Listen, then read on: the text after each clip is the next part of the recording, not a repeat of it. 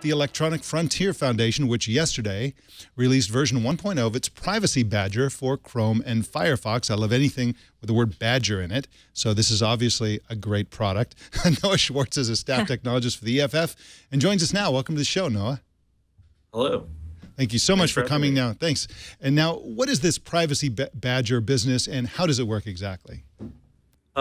So as you browse around the web, you obviously see a lot of advertisements, and occasionally you see a targeted ad, an ad that seems to know something about your browsing history. These targeted ads work because these ads write or read cookies or other identifying information to your browser as you browse the web. So they know who you are, and they record a record of all the websites you go to. So what Privacy Badger does is it tries to figure out which things are trying to track you around the web, and it blocks requests and cookies from them. So what is new in the shipping version that was not available in the beta version of Privacy Badger? A bunch of stuff, a lot of UI fixes.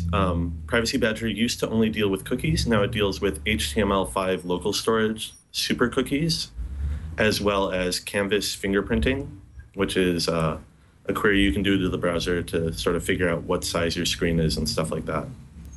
Now, Noah, why should the public care about this dimension of privacy? I mean, what's the harm in having my personal information harvested for the purposes of contextual advertising and also for personalization? I mean, the fear is that someone will know a lot about your browsing habits, and your browsing habits are very sensitive. This isn't first-party tracking we're talking about third-party tracking. So this isn't like when you go to Amazon.com, Amazon knows what products you look at and it can suggest products in the future. This is when you go to the NewYorkTimes.com, all these advertisers, all these social media platforms know what articles you're reading, and they know things about your politics or what's sensitive information to you, anything where these third parties are hosted. So, I mean, this is obviously a great tool and it works on the desktop, but as more and more browsing starts to take place on mobile, do you have any plans for trying to use, whether it's iOS 9's, content blocking stuff or some of the technologies within, Chrome for Android? Do you have any plans to try to develop tools that would work on mobile browsers?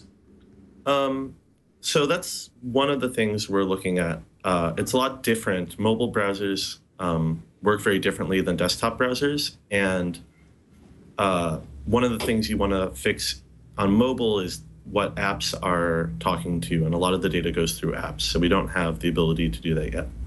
But we're definitely looking at other desktop browsers besides Chrome and Firefox currently.